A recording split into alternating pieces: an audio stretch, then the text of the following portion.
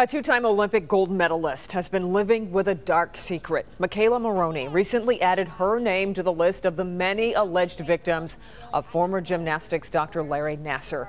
He's awaiting trial on sexual assault charges here in Michigan.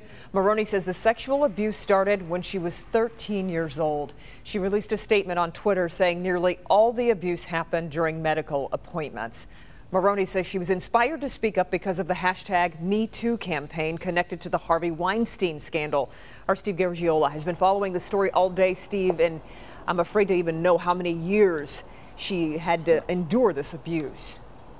Yeah, how long she has lived with this. Well, she retired last February, and as you pointed out, she says it began just after she turned 13. So almost 7 years she endured this while she was an Olympian and on the USA team.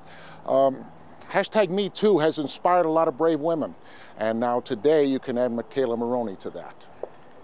Inspired by the victims of the Harvey Weinstein sexual abuse scandal and the #MeToo hashtag, McKayla Maroney writes in painful detail about her own alleged abuse.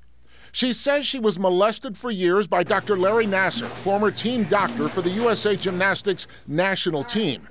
McKayla writes, Dr. Nassar told me that I was receiving medically necessary treatment. It started when I was 13 years old at one of my first national team training camps in Texas, and it didn't end until I left the sport.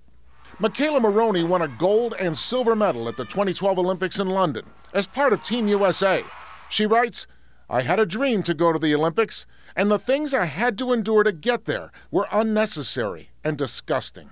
Dr. Larry Nassar is currently in prison on child pornography charges and is being sued by more than 100 women accusing him of sexual abuse when they were teenage girls under his care. Maroney details one alleged incident when she was 15, traveling to Tokyo with Nassar and her teammates. She says Nassar gave her a sleeping pill. The next thing I know, I was alone with him in his hotel room, getting a treatment. I thought I was going to die that night. McKayla Maroney is now 21 years old. She retired from gymnastics last year. She concludes her letter with, is it possible to put an end to this type of abuse? Is it possible for survivors to speak out without putting careers and dreams in jeopardy? I hope so. Our silence has given the wrong people power for too long. It's time to take our power back. It's never too late to speak up. Wow, very powerful words from McKayla Maroney. We don't know if she is among those 100 or more women that have filed these lawsuits against Larry Nassar. And we also don't know how many other young women will now come out following McKayla Maroney's lead. Reporting live, I'm Steve Garagiola, Local 4.